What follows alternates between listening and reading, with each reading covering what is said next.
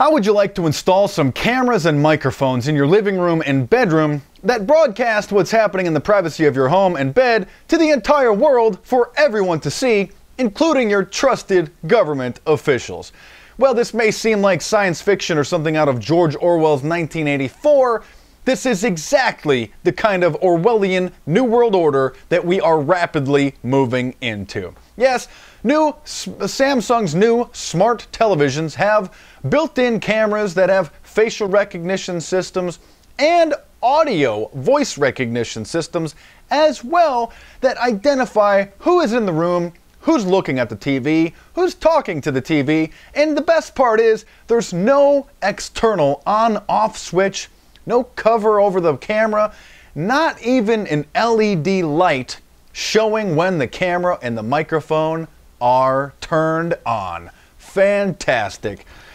Here in an article out of the Daily Mail a while ago, it says, some critics have suggested that the TV company could be spying on you, or even watching and listening to you without your... some critics just suggest this. Yes, remember several years ago, there was actually a school in Pennsylvania that was charged with spying on their students using the cameras and microphones built into the laptop computers that they issued the students. Yeah, that's great. Some critics just worry about this. Yeah, so not only some critics worry about this, people get paranoid that, you're just paranoid, Mark. You think that the CIA is watching you. You think that the government's watching everybody. No, let's just take a look at what General David Petraeus, the director of the CIA, had to say about this new technology.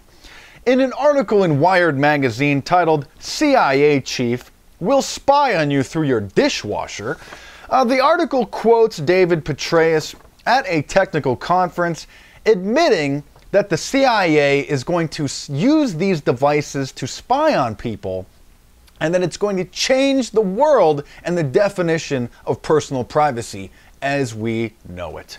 David Petraeus says, quote, items of interest will be located, identified, monitored, and remotely controlled through technologies such as radio frequency identification, sensor networks, tiny embedded servers, and energy harvesters, all connected to the next generation internet using abundant, low-cost, and high-powered computing.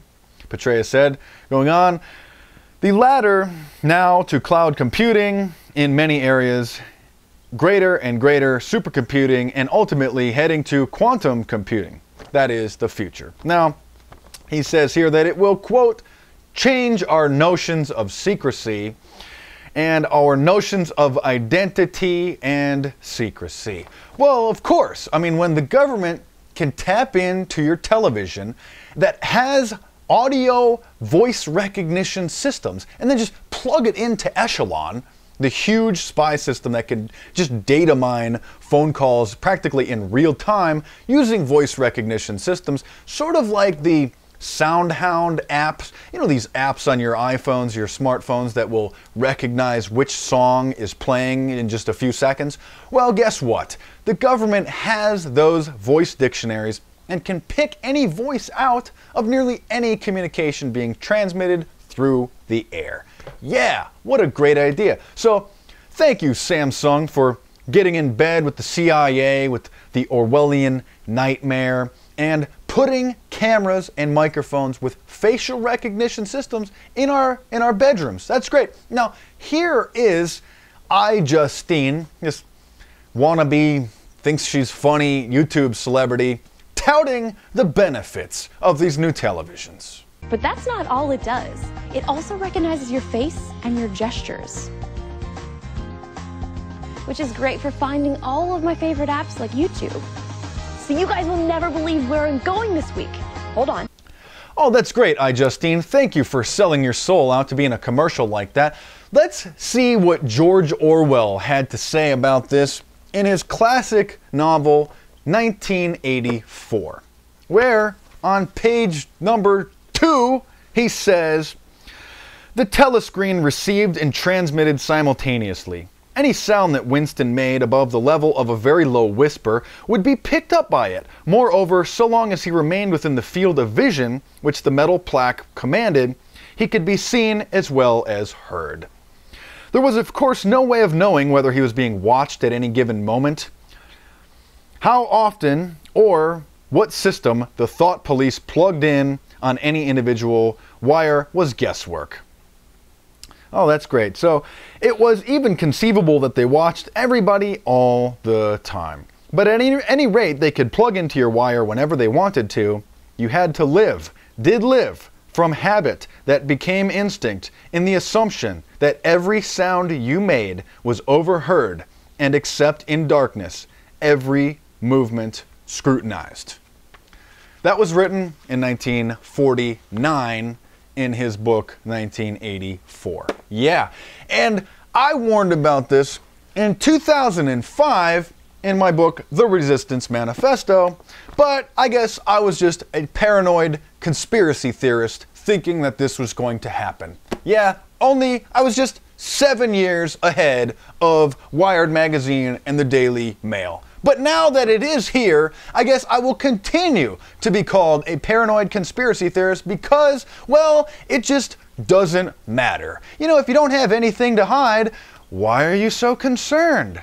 Well, because I just don't trust the government data mining what I say, marking me as a potential terrorist for the things that I think, the things that I say, even though they're completely peaceful. Although the Constitution, I guess, will be considered a terrorist document, probably in a few more years, here in this Orwellian New World Order. So, yeah, way to go. Thank you, David Petraeus. It's just all out in the open now. This is indisputable. It's not someday in the future. It's not that they might do this. No. They're already doing it. David Petraeus, the head of the CIA, says this is going to change society. Yeah, but I'm just the worried one. I'm paranoid. I'm the conspiracy theorist. Yeah, so if you'd like to read my paranoid conspiracy theories, just check out any one of my books, especially Big Brother, The Orwellian Nightmare Come True. Get it in paperback on Amazon.com or Kindle if you like an ebook. Get the Kindle reader on your iPad. But I don't even trust ebooks anymore because at some point in the future, they can actually be deleted or remotely changed, today actually, from your Kindle reader. Oh, that's right. There was actually an instance of George Orwell's 1984, an unauthorized copy being listed in the Kindle bookstore, and everybody that downloaded it, that paid for it, just had that copy magically deleted remotely from their Kindle readers. Whoops, just down the memory hole. And if you don't know what a memory hole is, then you really need to read George Orwell's novel 1984, and I hope that you read my books as well. I've been warning about this for years in the face of so much ridicule, but now, as the years have progressed, it's pretty much undeniable that I am correct. Thanks for watching. Subscribe to the channel. I'm Mark Dice. Some pretty cool stuff, I think, huh? In addition to what you've just seen, the face recognition feature seamlessly logs in each family member to their own Smart Hub profile. You can see your apps, your wife can see her apps, and your children will see theirs all individually. Now that's just a taste of what is possible with our smart interaction technology.